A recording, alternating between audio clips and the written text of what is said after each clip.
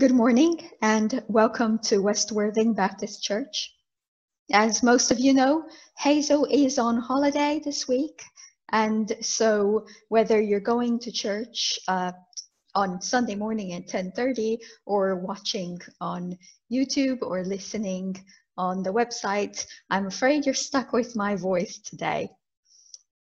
And because she's on holiday and there's all these different services, this video will be taken from the midweek service that we had this week. Now, the midweek service happens via Zoom every other Wednesday, and we usually have a series based on one of the books from the Bible. So right now we are having a series on James, and this week we got to James chapter 3. So what you're going to listen to a little bit later is going to be taken from that James chapter 3 reflection that we had on Wednesday. Everybody is always welcome to the midweek Wednesday services. All you have to do if you're not already receiving the link is let me know. Send me an email or phone me and let me know that you would like to join the Wednesday midweek services. Here in this place, with the people who watch together with us every week, we come to worship the living God. In God we hope. In God, the creator of love, we live. In Christ, the way, we rejoice. Here on this day of gentleness and beauty, in the Spirit, we find our path. In the teacher of hope, we learn to serve God and to serve one another. We begin today with a reading from James chapter 3. The tongue is a small part of the body, but it makes great boasts. Consider what a great forest is set on fire by a small spark. The tongue is also a fire, a world of evil among the parts of the body. It corrupts the whole body, sets the whole course of one's life on fire. All kinds of animals, birds, reptiles, and sea creatures are being tamed and have been tamed by mankind. But no human being can tame the tongue. It is a restless evil, says James, full of deadly poison. With the tongue, we praise our Lord and Father, and with it we curse human beings who've been made in God's likeness. Out of the same mouth come praise and cursing. My brothers and sisters, this shouldn't be. Can both fresh water and salt water flow from the same spring? My brothers and sisters, can a fig tree bear olives or a grapevine bear figs? Neither can a salt spring produce fresh water. Who is wise and understanding among you? Let them show it by their good life, by deeds done in the humility that comes from wisdom. But if you harbor bitter envy and selfish ambition in your hearts, do not boast about it or deny the truth. Such wisdom does not come down from heaven, but is earthly, unspiritual, demonic. For where you have envy and selfish ambition, there you find disorder and every evil practice.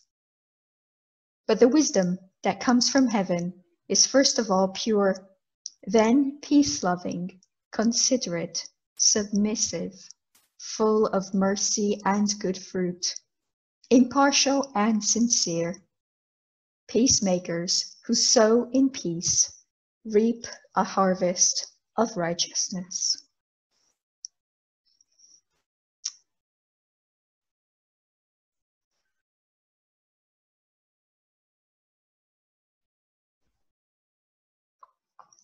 Let the words of my mouth and the meditations of my heart be acceptable to you, O God, my strength and my Redeemer.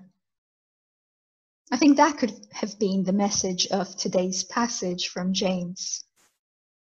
Here in James, we find wisdom within the New Testament, an almost proverbial thinking from James, who doesn't write as poetically as the more ancient wisdom writers, granted, but he's not any less applicable to life than many of the verses that we have from Proverbs. Consider some of the following proverbs and how they convey very similar notions. Sin is not ended by multiplying words, but the prudent hold their tongues. That's in Proverbs chapter 10. And then in Proverbs 17:28, we find even fools are thought wise if they keep silent, and discerning if they hold their tongue. I feel like it's a bit too late for me. The tongue has the power of life and death, and those who love it will eat its fruit. And then Proverbs 13, those who guard their lips preserve their lives, but those who speak rashly will come to ruin. Next we have Proverbs 15, verse 4. The soothing tongue is a tree of life, but a perverse tongue crushes the spirit. That's very much what James is talking about something that can be easily destroyed, something great which can be easily destroyed by simple words, like the ship analogy, which I didn't read, and the forest analogy. A gentle answer turns away wrath, but a harsh word stirs up anger. We all have experienced that. The argument, which wasn't so bad and wasn't so big, but quite annoying, and then with one thoughtless word, we turned it into a raging argument. Gracious words are a honeycomb, sweet to the soul and healing to the bones.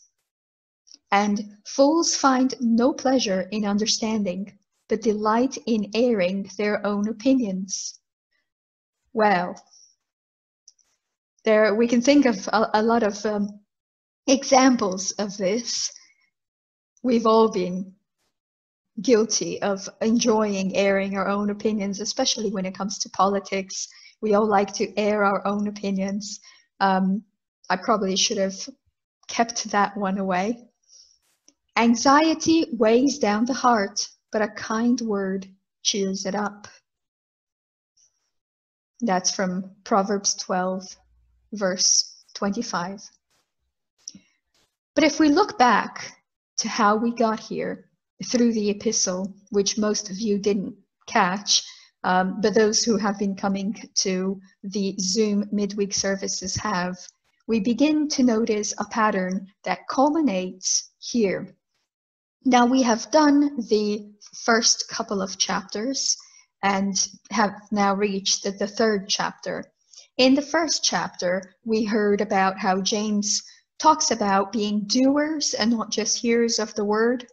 And he defines doing the word not as people who pray a lot or who go to church a lot or who have some kind of personal individual purity, but someone who acts the word to others in their relationship with others, behaves a certain way toward other people, lends a hand, doesn't deceive, doesn't lie, doesn't commit sexual sins against other people, etc. And then on the second chapter, he talks about partiality, not treating people any differently because of what they have or don't have, or what they do or don't do, or their stand in society.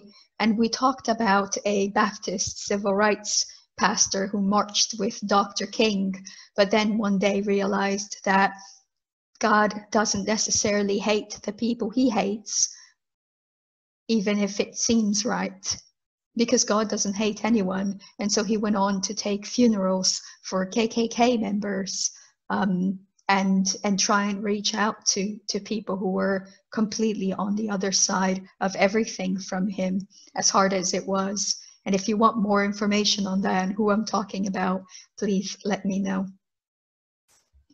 Now, we find all of this about the tongue, about confession and not setting the forest ablaze with a single word, about blessing people if we bless God, about speaking with gentleness and never from a place of ambition, using words that foster peace and gentleness and never hypocrisy and partiality. So we see a pattern throughout James so far. And what James it seems to be telling us through chapters 1, 2, and 3 combined, he seems to be saying something about the nature of the gospel's power. There's a great transformative power in the message of the gospel of Christ. There's a great power that gives life and defeats death.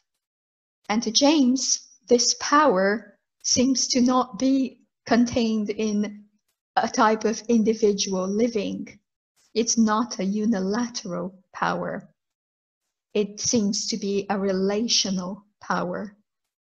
The gospel changes people. Yes, it does. But it does so by enabling them to live in healthy relationships. It grants us a more fulfilled life by calling us to live in peace with other people. By calling me to defend my neighbor's right before my own, and then calling my neighbor to defend my rights before his or her own. And now, James is telling us that if we live this gospel, part of what that means is that we will control our speech because the tongue, he claims, has a power greater than we know. We know that words can be trouble. We know that words can be very hurtful. We know about teenagers who have sadly committed suicide because of what was written about them in social media. We know that with something as subtle as simple words, people have suffered emotional and psychological and even spiritual abuse. People have been driven to anxiety and depression and self-harm because of what was said to them or even about them.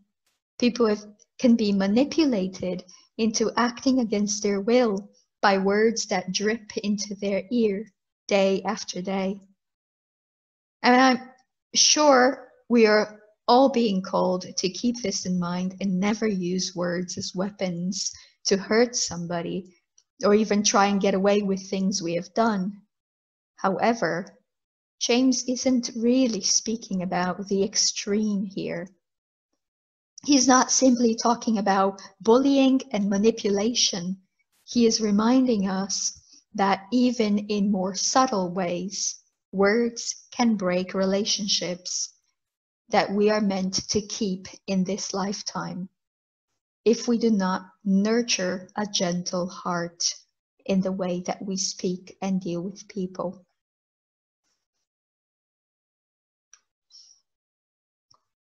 Out of the overflow of the heart, said Jesus, the mouth speaks.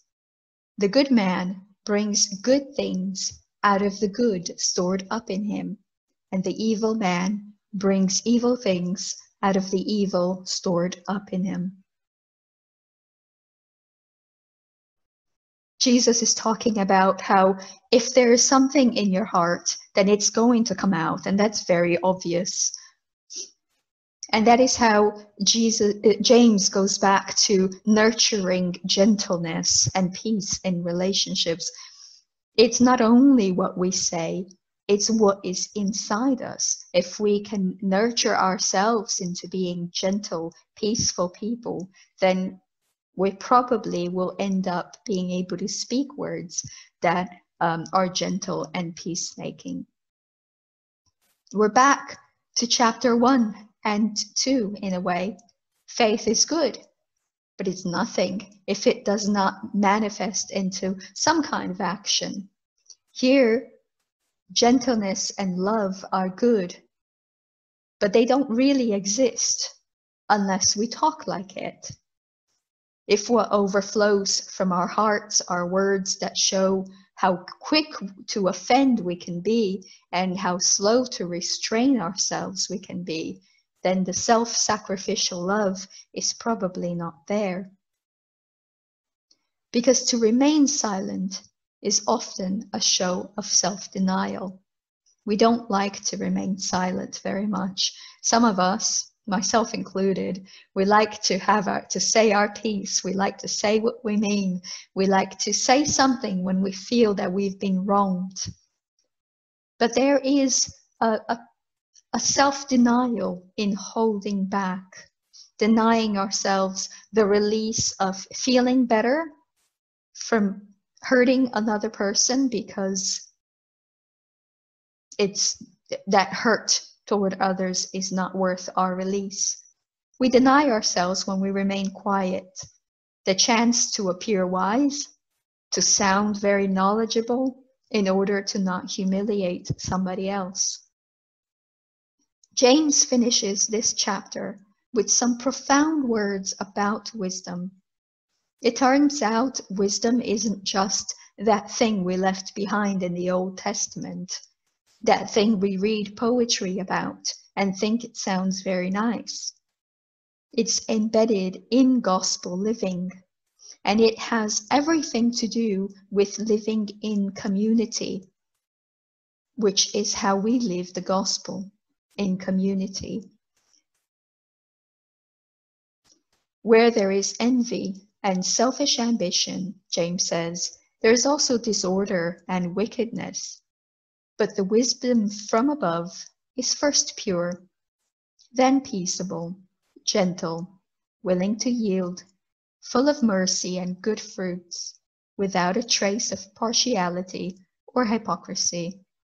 And the harvest of righteousness is sown in peace for those who make peace. If we want to be righteous in the sight of God, we listen to the very practical advice that James gives us. We sow seeds of peace. We make peace with everyone that we can. We speak words of peace every time, even at our own apparent detriment. And James says, when we do so, understanding that living the gospel is living in community with other people, understanding that when there is gentleness and love and peace inside of us, that is how we will speak. Well, then we will sow a harvest of righteousness when that happens.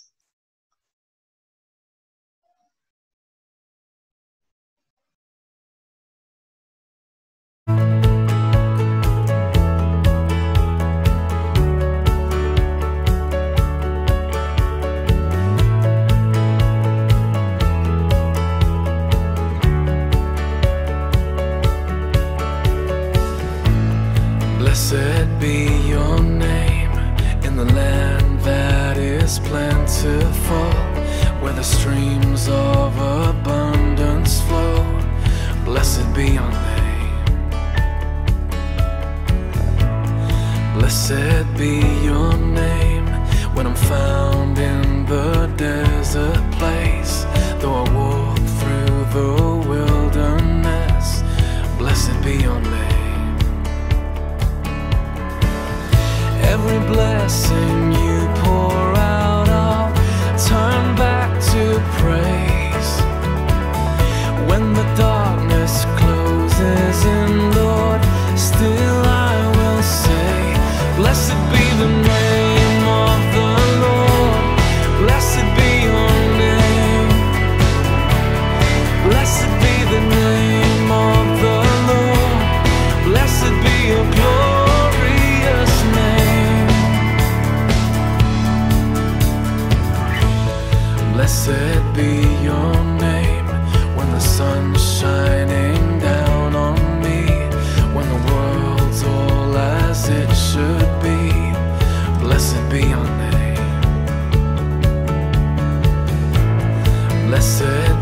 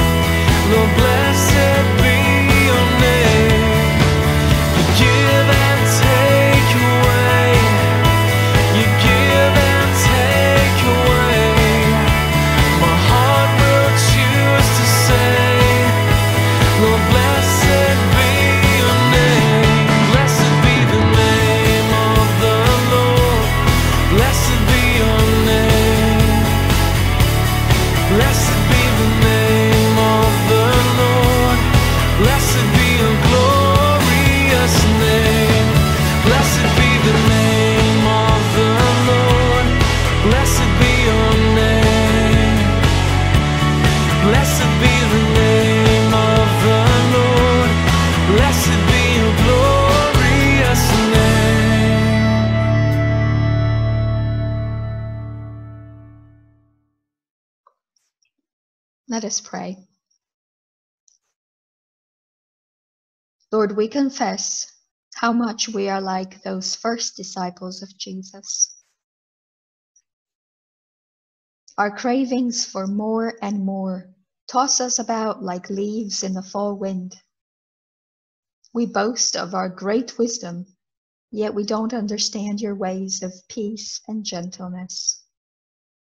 We do not always plant ourselves in your hope and in your grace, and so we sometimes reap harvests of disorder and conflict. Draw near to us, gracious God, and forgive us.